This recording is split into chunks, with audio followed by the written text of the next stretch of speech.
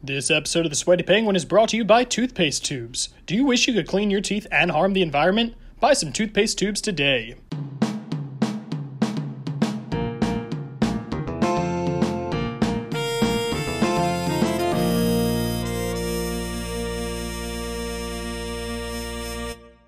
Welcome to episode 42 of The Sweaty Penguin, Antarctica's hottest podcast. I'm your host, Ethan Brown. It is Friday, April 16th, and we are 6 days out from Earth Day. Super exciting. Happy Earth Day. Go do something sustainable or talk climate with a friend. Or hey, subscribe to the podcast, leave us a 5-star rating and review, and hop on our Patreon. I certainly won't complain if that's how you want to celebrate. Joining the Patreon will get you some Sweaty Penguin swag, exclusive bonus content, and of course, a shout out at the end of the show. Because it's almost Earth Week, via our Peril and Promise partnership, The Sweaty Penguin is partnering in Covering Climate Now's Living Through the Climate Emergency Joint Coverage Week. As you know, we are committed to informing our audience about the realities of the climate crisis and its solutions, and we've got a really interesting and important climate story for you this week. Be sure to check out all the great environmental journalism this week at coveringclimatenow.org or under the hashtag Climate Emergency Week on social media. The Sweaty Penguin is presented by Peril and Promise, a public media initiative from PBS flagship station, the WNET Group in New York, reporting on the issues and solutions around climate change. You can learn more about Peril and Promise at pbs.org/peril and promise. Today, we are talking about toxic waste, a phrase that somehow simultaneously describes hazardous chemicals, X's, and every single piece from the board game Mousetrap. Seriously, you get the game as a Christmas present from someone who hates your family, you make your parents set it up for you, you play it one time, and it either breaks or it's so boring that you shove it in a closet for 10 years and never touch it again until you send it to a landfill with everybody else's Mousetrap boards. I mean, I don't want to say Mousetrap directly caused the Great Pacific Garbage Patch, but you do the math. But we're not talking about Mousetrap today, we are talking about brownfields, pieces of land previously developed for commercial or industrial use that have been compromised by harmful substances. And as you can probably guess, for communities living near these toxic waste sites, there's quite a major risk. The muddy alphabet soup of carcinogens, aka the Bound Brook, meanders past the former Cornell Dubilier Electronics plant in South Plainfield. I'm sorry, did she just call a brook muddy alphabet soup? I can think of a lot of soups that look like hazardous wastewater, but alphabet soup is certainly not one of them. I could see a lobster bisque or a pea soup looking like contaminated water, or even a clam chowder if the toxins are chunkier for some reason. But unless there's a chemical I haven't heard of that looks like little letter-shaped noodles, alphabet soup is a terrible metaphor. The only alphabet soup that looks like toxic sludge is Chef Boyardee's mini ABCs and 1-2-3s with meatballs, and if you're referring to that, it would save a lot of confusion to just say the muddy Chef Boyardee's mini ABCs and 1-2-3s with meatballs of carcinogens, aka the Bound Brook, as opposed to dragging all of alphabet soup down with you. The U.S. General Accounting Office estimates that there are as many as 425,000 brownfields in the United States, and regardless of whether or not it looks like alphabet soup, toxins from these sites do seep into nearby communities. And that's really concerning, because in the U.S., 143 million people live within 3 miles of a brownfield.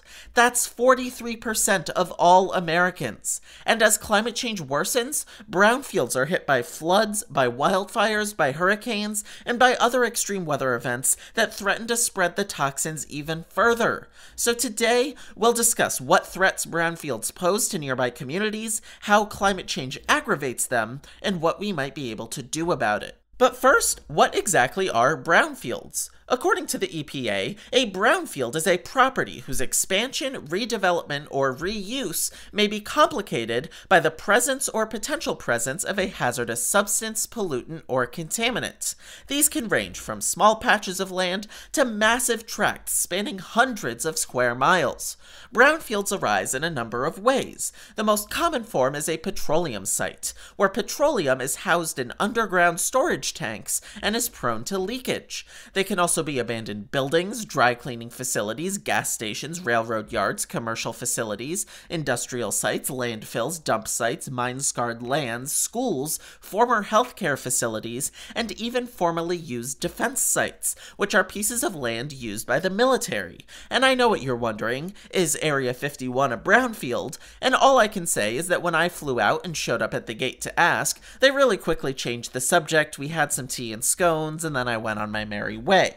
Historically speaking, one of the most infamous brownfields was Love Canal. In 1892, railroad entrepreneur William T. Love proposed connecting the upper and lower Niagara River by digging a 6 to 7 mile long canal, because apparently when people didn't have television for entertainment, they were so bored that their only options were going bowling, reading some Charles Dickens, or digging a 6 to 7 mile long canal. But after a depression, Love abandoned his project, leaving behind a 3,000-foot by 60-foot hole in the ground. 50 years later, that hole was a chemical disposal site used by the U.S. Army, the city of Niagara, and most prominently, a company called Hooker Chemical, which answers the age-old question, what happens when you name your chemical company with a game of raunchy Mad Libs? By 1953, the canal consisted of around 21,000 tons of toxic chemicals, including at least 12 known carcinogens. Let me say that again. 21,000 tons. That's a quantity of chemicals equivalent to the weight of 2 Eiffel Towers, 5,200 elephants, or 133,000 Lou Ferrignos. So Hooker Chemical did what any of us would do, cover the canal in dirt and sell it to the Board of Education for $1. And I have to say, Board of Education, you couldn't negotiate that down more? I know $1 sounds cheap, but think what else you could do with $1. You can get a scratch off, you can buy the game Heads Up, you can even go to a dollar store and buy a bottle of bubbles. Come on, tell me 21,000 tons of chemicals is more valuable than a bottle of bubbles. Yeah, that's what I thought. So now we fast forward to 1978, when there were approximately 800 private single-family homes and 240 low-income apartments built around the canal. Homeowners were never warned that their properties were located near a chemical waste dump and had no idea until investigative journalists and grassroots door-to-door health surveys began revealing high rates of birth defects and miscarriages and illnesses like epilepsy, asthma, migraines, and nephrosis in the neighborhood. And after some wet winters raised the water table in the Love Canal neighborhood, the chemicals leached into the basements and yards of nearby residents and into the playground of the elementary school conveniently built directly over the canal. This led to 2 federal state of emergency declarations and ultimately the 1980 Comprehensive Environmental Response Compensation and Liability Act, more commonly known as the Superfund Law. The Superfund Law was designed to identify the most dangerous and hardest to reclaim brownfields, identify who is responsible for the pollution, and either mandate that they pay to clean the site, or in the case where the responsible party isn't clear, the government would pay to clean it. Originally, that was through a tax on oil and chemicals, but since 1995, it's been financed through the general fund to which all taxpayers contribute. And as great as that law sounds, it also ran into some roadblocks. Well, I think when Superfund was first enacted, we all thought that it was going to be a 5-year program. EPA could go out and clean up these sites and we would be done. We were all wrong. That's not what's happened. There are over 1,300 sites still on the national priorities list needing cleanup. That was Catherine Probst, an environmental policy analyst that consulted on the Superfund program in the 80s. And while I guess hindsight is 20/20, I'm really surprised that she or anyone thought this issue would be fixed in only 5 years. First off, the first element of the program is identifying the brownfields, and we certainly hadn't identified them all by 1980. We haven't even found them all today. Second, the quality of a brownfield cleanup is quite subjective, so the idea that cleanups wouldn't be followed by future research in the region and possible revisiting of a site is a little short-sighted. And third, we're talking about a government project here. If it takes the government 8 hours just to call your name at the DMV, can you imagine how long it would take to clean every toxic waste site in the country? And beyond that, they plan to go after corporations to make them pay for it, which can lead to lengthy lengthy legal battles. Obviously, analysts like this one have since realized that 5 years was a bit of a pipe dream, but it's still really jarring that that was the original plan. So what does all of this mean for the environment? First off, it's pretty easy to see that a site leaching toxic chemicals isn't going to be great for surrounding communities. Research has shown higher levels of cancer, developmental disabilities, and other serious health issues in communities near brownfields and Superfund sites. Pregnant women living near an uncleaned Superfund site also have a 20 to 25% higher risk of having a child with congenital birth defects than those that live near a site that's been cleaned up. Children living near Superfund sites have seen higher rates of school suspensions and repeated grade levels, lower standardized test scores, and decreased cognitive functioning. And in the case of Love Island, the health impacts were so horrifying that they actually led to chromosomal damage. They took it to the Board of Health, and they were found that those people had chromosomal damage as a result of living there. And they were told, don't reproduce. I'm sorry, don't reproduce? What is this, 8th grade health class? Setting aside the fact that that's an absolutely horrible thing to tell people, especially when these people were not warned of the chemicals in the area and were certainly not responsible for it, I'd like to think someone at the Board of Health could have at least thought of a more subtle way to prevent people from reproducing. I don't know, make a law that all men must grow mutton chops, or run a promotion for zip-off pants, or tell everyone to start a podcast, anything other than saying don't reproduce. In addition to human health impacts, brownfields also impact surrounding ecosystems. Hazardous chemicals don't just impact people, but they impact any number of plants and animals. A study in Georgia, for example, collected tissue samples from birds in the area of the Linden Chemical Plant, a Superfund site containing the chemical Aurochlor 1268. The study found birds had ingested enough of the chemical to see lower egg production, physical and physiological abnormalities in offspring, and immune system disorders. Since birds are at the top of the food chain, they're a really good indicator of the overall health of an ecosystem, meaning they were likely just one of many categories of species facing impacts. And if all of that wasn't concerning enough, due to climate change, the impacts of brownfields and Superfund sites are about to get a lot worse. As we've covered before, climate change increases the frequency and severity of natural disasters, such as floods, wildfires, and hurricanes. Federal data suggests about 60% of Superfund sites are in areas that may be impacted by wildfires and flooding. When sites experience these disruptions, the chemicals can very easily leach and spread into the surrounding communities. These chemicals are sort of like those hard strawberry candies that show up around Christmas. No matter how much you hate that they exist, they'll still find a way to show up in every nook and cranny in your house. Seriously, who buys them? And how did that one get unwrapped and stuck onto the back of the couch cushion? And why is there a hair growing out of it? Now, all of that might sound like a theoretical future problem, but it isn't. Climate change is here now, and so is this. In 2017, for example, Hurricane Harvey ravaged the San Jacinto River waste pits near Houston, which led to the erosion of an armored cap that sealed off dioxins and other toxic substances. After the storm, officials found dioxin levels in the river sediment nearby was more than 2,000 times higher than what the EPA normally allows. In 2018, a wildfire overran the Iron Mountain Superfund site in Redding, California, which nearly destroyed the water treatment system at the mine and risked a massive poisonous explosion. And those are just two of many instances, and since most brownfields don't have the same recognition as these large Superfund sites, the issue is probably happening more than we know.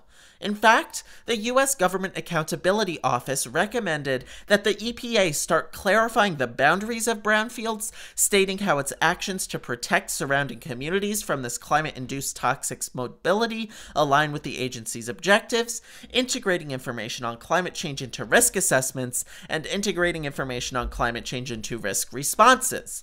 And currently, the EPA has only agreed to clarify boundaries. That's a little weird to me, because stating how action aligns with the agency's objectives sounds pretty easy. I don't know if the Government Accountability Office accepts a quick paragraph, but if they do, the EPA could knock out a second recommendation within the hour. You can even call me up. I'd gladly do it for a Chili's gift card. So with horrific health and ecosystem impacts all aggravated by climate change, that begs the question, who lives near these brownfields? As it turns out, communities near brownfields are disproportionately minority, disproportionately below the poverty line, disproportionately people with less than a high school education, and disproportionately linguistically isolated, meaning everyone in the house over the age of 14 speaks a language other than English and doesn't speak English well. If you compare the demographics of all communities within a half-mile of Superfund sites to the U.S. overall population, we see that communities near Superfund sites are 55% minority as compared to 40% overall, 22% below the poverty line as compared to 14% overall, 18% less than a high school education compared to 13% overall, and 7% linguistically isolated compared to 5% overall. These numbers are one of the big reasons why, over the last few decades, environmental justice has become a concern. With climate change, these injustices become even scarier. Just listen to Brian Parras, a Sierra Club organizer in Texas, share his experience with Hurricane Harvey. Judith Nieto's grandmother lives here, and during the storm, I was getting messages from her aunt because they were really concerned about the Crosby plant and how that might affect, things here. And of course, they were having to deal with the toxic fumes as well. So I promised I would bring them some masks. And I have to say, it's always really jarring to hear people talk about masks pre-COVID. It's sort of like watching video chatting in 2001: A Space Odyssey long before Skype or FaceTime or Zoom existed. It's like, wow, they knew what that was then?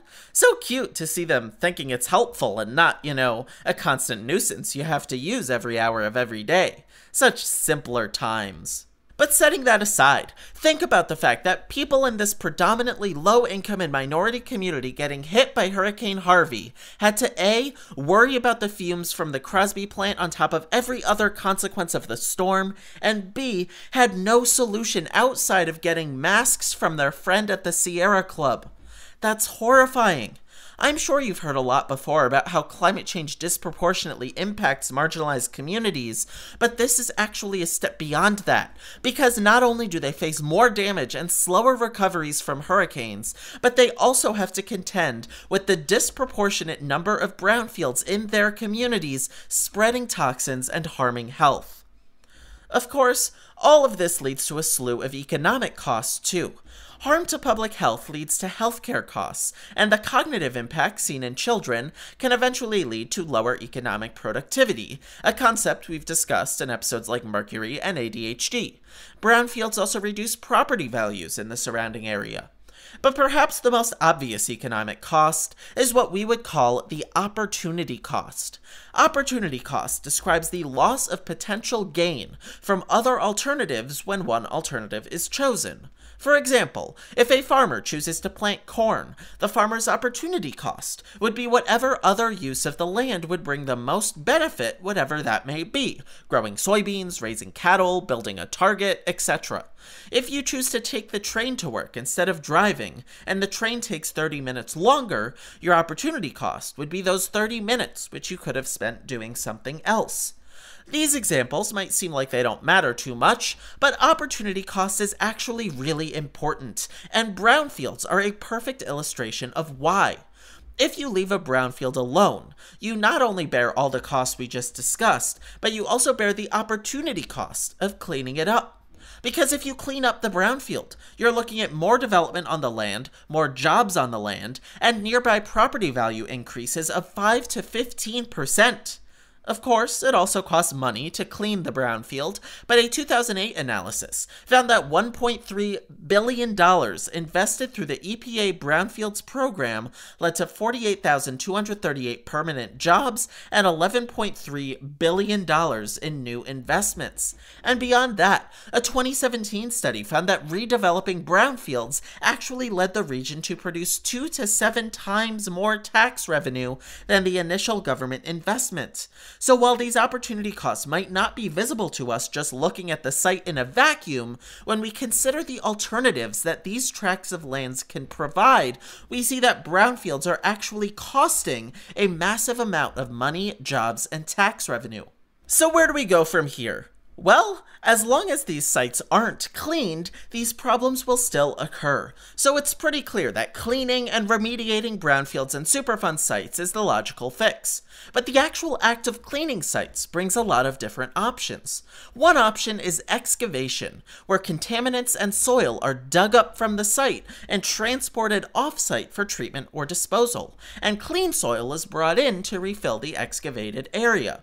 Another option is capping, where a barrier like a geotextile or a layer of clean soil is added on top of the brownfield. I know capping sounds less appealing than excavation on the surface since the chemicals are still there, but excavation can actually lead to chemical spreading since you're disrupting the land, and in many cases it's safer to seal the chemicals in than to rip them out. It's sort of like when you find a hornet's nest in your yard. It's safer to slap a sign on the tree saying "Do not touch, climb, or build a treehouse" than it is to rip out the hornet's nest with a baseball bat. There are also strategies like bioremediation or phytoremediation, where microbes or plants can take up the contaminants over a longer period of time and eventually restore the land. This process takes a lot longer than excavation and capping, but has the potential to bring the pros of both: no toxins and no spread. What about on the policy side? Well, given that Superfund sites are named after the Superfund law, it's pretty clear that there are already a lot of policy measures in place. In addition to the Superfund law, there's also the EPA Brownfields Grant, which provides funding for communities and states to prevent, assess, clean, and safely reuse brownfields. And as you can tell from this EPA video, they're really optimistic about the grant's potential. The EPA Brownfields Grant was instrumental in helping in a couple of ways. One, inspiring investor confidence to look at this area and creating a vision that those developers could rally around, and then doing the fundamental work of the cleanup. And in theory, the Brownfields Grant sounds great. It's resulted in about 170,000 jobs nationwide and an average of approximately $20 leveraged for each dollar spent. However, while the EPA can certainly point to success stories as they do in that video, there are certainly concerns about the degree to which the Brownfields Grant has helped. First off, we can see times in which either the EPA budget is cut or state budgets are cut, and brownfield projects fall by the wayside. We can also see that there hasn't been anywhere near enough funding to clean every brownfield, and certainly not enough to eradicate the injustice of brownfields disproportionately appearing in marginalized communities. Obviously, it's impossible to clean every brownfield in 5 years, but seeing the fact that over 425,000 brownfields still exist, it's hard to say the Brownfields Grant has been a complete success as it stands right now. But brownfields also don't have to be cleaned with government money. There's plenty of other ways too. Many Superfund sites, for example, end up having to be cleaned by the polluter. That's always a tricky process, and it certainly takes a lot of time and government resources to determine the responsible party and get them to pay, which can require going through court. So unless Judge Judy has some time, or we can get Chrissy Teigen court back, it's worth considering the cons of cleanups taking longer and requiring a lot of effort to get the polluter to pay, with the pro of actually having that fair outcome. There could also be more market incentives to promote brownfield cleanups in the free market. Right now, there is actually a brownfield expensing tax incentive, where landowners can get tax breaks in exchange for cleaning brownfields. Of course, the downside with relying on tax breaks is that they won't guarantee people take on the effort of cleaning brownfields. It won't even guarantee people know about the tax breaks, unless of course the IRS starts listing brownfield expensing at the top of every form in bold Comic Sans. However, it could be worth considering spreading awareness, increasing those tax breaks, or finding more incentives to do these cleanups. Given the economic benefit that comes from remediating this land, using market mechanisms to reflect those benefits more clearly for landowners could be an interesting option. And look, I get that when there's thousands of Superfund sites and hundreds of thousands of brownfields, it's really daunting to think about cleaning them all up. There's clear economic, social, environmental, and health impacts of doing so, but it still costs a lot of money and requires a lot of labor. But if we can clean them up, we'll curb a consequence of climate change, improve a horrific social injustice, help public health, and ensure no one has to live next to a brook where the water looks like Chef Boyardee's mini ABCs and 1-2-3s with meatballs.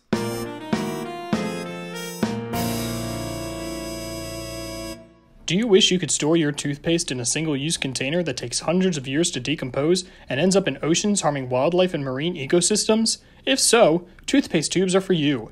Instead of buying one of the many non-plastic toothpaste options on the market, you could just as easily get a tube that's made from sheets of plastic with aluminum layering and send it to a landfill. Cool! Toothpaste tubes, the only container that comes in its own individual tiny cardboard box. The Sweaty Penguin is presented by Peril and Promise, a public media initiative from PBS flagship station the WNET Group in New York, reporting on the issues and solutions around climate change. You can learn more at pbs.org/peril and promise.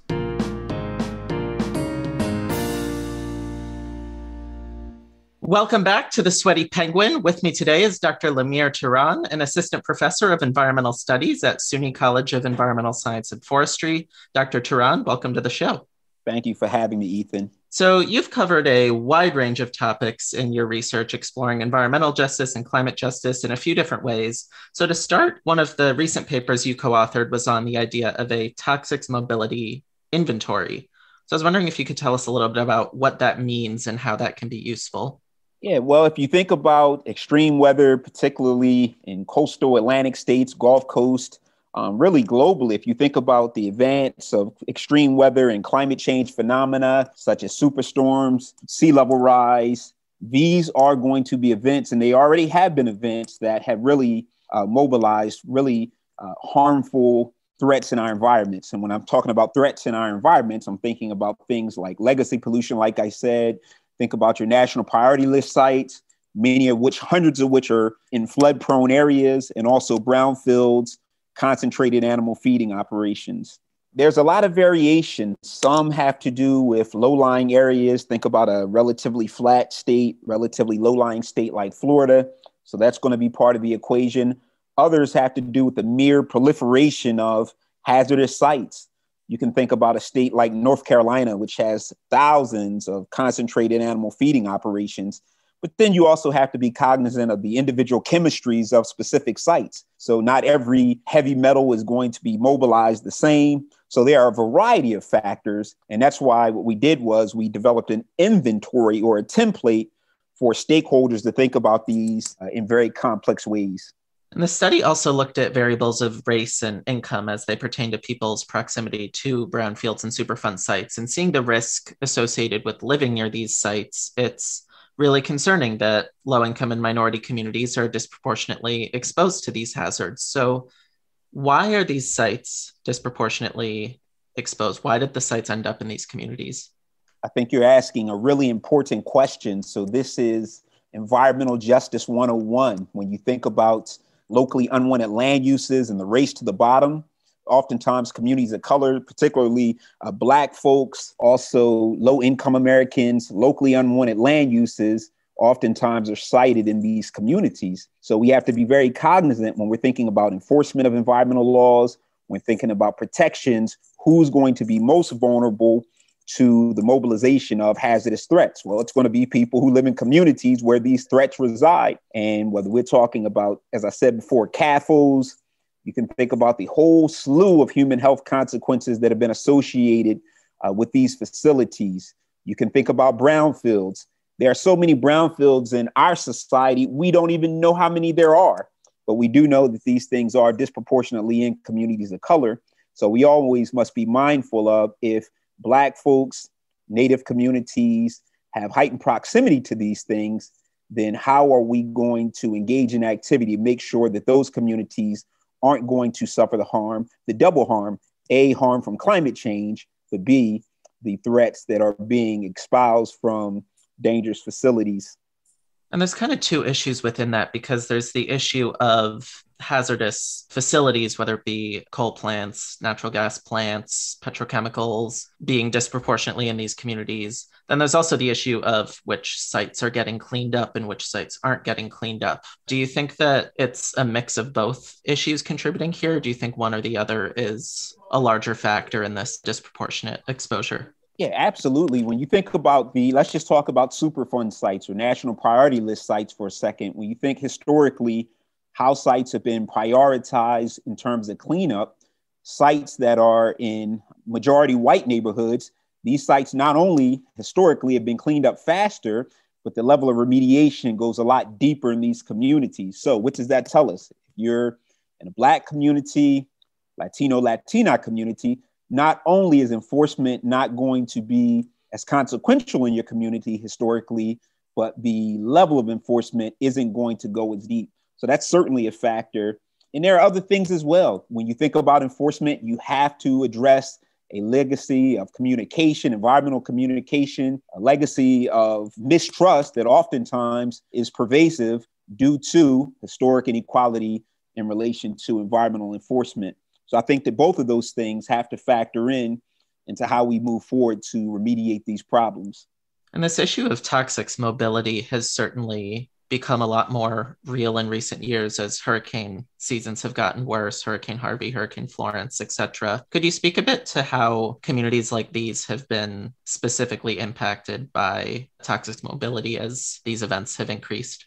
Absolutely. So in addition, and we don't even have to, before we look at the scale of hurricanes, you can think about the number one, the most numerable type of natural disaster. And we'll put natural disasters in quotations because there's certainly a human hand, a human element. But think about something like flooding, which is the most abundant type of natural disaster. And that is in terms of the proliferation, that's in terms of death toll. So if we think about that for a second, certainly analysis has shown that even basic flooding events has not just shown the potential, but has actually spread toxic material, harmful materials, things that range from animal feeding operations, materials that are in your basement or materials that are in your garage. These events have shown a long history of mobilizing toxic threats. And unfortunately, a lot of times critical facilities, and when I'm talking about critical facilities, we're thinking about things like hospitals, schools, playgrounds.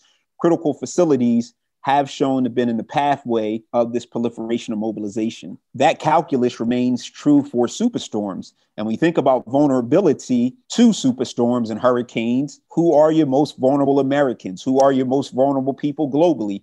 Typically, it's going to be marginalized racial communities. Typically, it's going to be marginalized low-income communities. These are households and communities. Many times there may be transportation limitations, which pose difficulties, which disallow folks to evacuate. There may be other reasons why people can't evacuate. A lot of times these communities are disproportionately people who can't leave due to connections with being first responders, whether they work for the local municipality, whether they are EMT workers, firefighters, et cetera. So I did my postdoctoral work at Florida A&M University. Shout out to FAMU, HBCU in Florida, obviously. And my work was funded. It was a grant that was funded by NOAA, National Oceanic and Atmospheric Administration. So with that being said, take a look at NOAA's, every year they come out with this $1 billion disaster map, and take a look at these maps in recent years. These $1 billion disasters are not just coastal phenomena. You'll see many of these disasters, these $1 billion+ disasters happening in the so-called heartlands or the flyover country. So when you think about how extreme weather is going to cause the middle of the country to pay a toll, it's not just a coastal, an Atlantic coast or Pacific coast phenomena. Absolutely. And I think that one of the striking things to me about reading about your toxics mobility research is that it shows the intersection between climate justice and environmental justice issues as they pertain to hazardous waste sites, which are two of the biggest environmental justice topics. So could you speak a bit to how you see those two being intersected and going off each other? Yeah, not just intersections between climate justice, energy justice, and environmental justice. These are things You can't talk about environmental justice without realizing climate and energy components, just like you can't talk about environmental justice without talking about racial justice. So when we think about the most profound problems of the 21st century moving forward, the most remarkable problems are environmental challenges. They are going to be related to climate change, but you have to realize, though, that climate change problems are going to inform other environmental problems, and environmental problems are going to inform climate change. So when you think about resource scarcity, typically may be seen as an environmental problem. Well, resource scarcity can create some alternative mechanisms for fueling our homes, and that can cause a climate change problem. That's going to lead or bleed into public health problems. So when we think about disparities, I think it'd be very wise for us to think about coupling these things and not necessarily looking at them in a silo type fashion.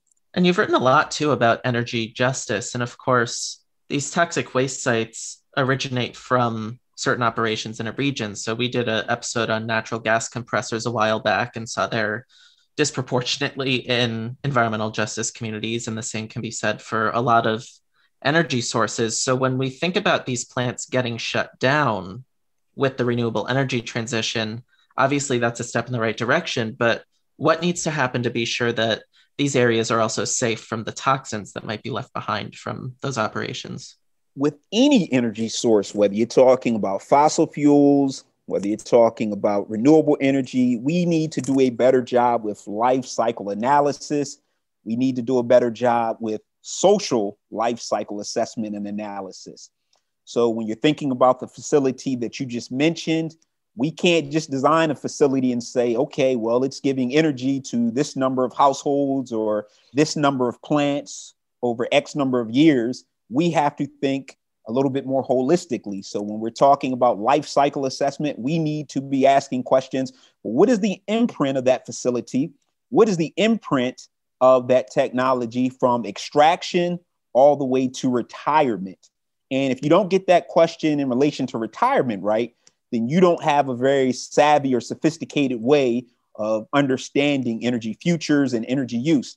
In the same ways that we need to look at fossil fuels in this respect, we need to do that for renewable energy from cradle to grave.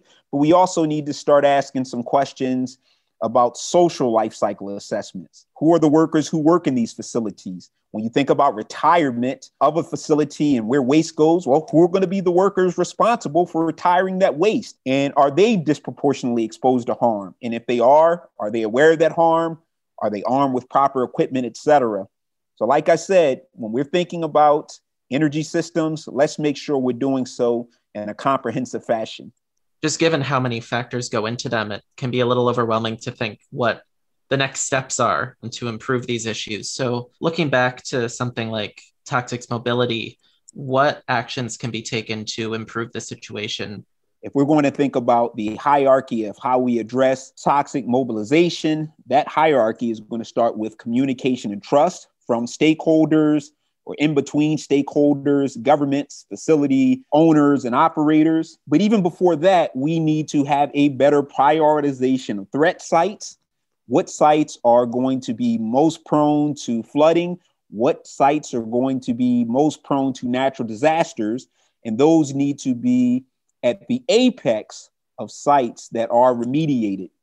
We need to think about what communities have acute vulnerabilities due to proximity to not just hazardous sites, but also proximity to climate change and extreme weather-related events. We need to think about how environmental justice populations are situated within these changing conditions. When you think about communities that have a Superfund site or brownfield, we know that these are environmental justice and or marginalized communities. So we need to put them at the front of the conversation for remediation. And then finally, we can never forget about what are the ramifications here for emergency responders. If we're expecting men and women to respond to hazardous events, we need to make sure that they're fully aware and that they're equipped with the appropriate equipment to make sure that they're safe when they're responding to emergency events of this nature. Dr. Teron, thank you so much for joining us. Thank you, my friend. And before we go, we've got some more shoutouts this week. First, thank you so much to our newest patrons, Lisa Breland and Susan Cronin. We've got some great stuff in the works for our patrons. Once we hit 25, we'll start raffling off signed books from our experts to patrons. We got our first signed book last week, and another is in the mail. We've also got a really cool t-shirt and a really cool mug on there, so be sure to check all that out at patreon.com/thesweatypenguin. Also, the other way you get a shout out or get a second shout out in the case of this next person is if you leave a 5-star rating and a review on Apple or Podcast Addict if you're not on Apple. I've got an iPhone, so I don't have as easy access to all of you on Podcast Addict, but I'm keeping an eye on it, and I'll give you a shout out if you drop us a review there as well. This week we've got a review from Val3498EE. I'll give you a quick snippet of it because it was a really nice review. The Sweaty Penguin will absolutely enchant you. So much of environmental media unintentionally turns into overwhelming jargon vortexes. The opening monologues of the Sweaty Penguin stand out by giving you a solid understanding of all the key parts, packaged neatly into a hilarious, witty narrative. It's like taking a niche little knowledge pill while listening to stand-up. That absolutely made my day when I read it. Thank you so much. Adding those reviews really helps move the podcast up in the algorithm, so drop a review, help us out, and get your shout out on the show. Once again, The Sweaty Penguin is presented by Peril and Promise, a public media initiative from PBS flagship station, the WNET Group in New York, reporting on the issues and solutions around climate change. You can learn more at pbs.org/perilandpromise. Thank you all for listening, and I'll see you next week.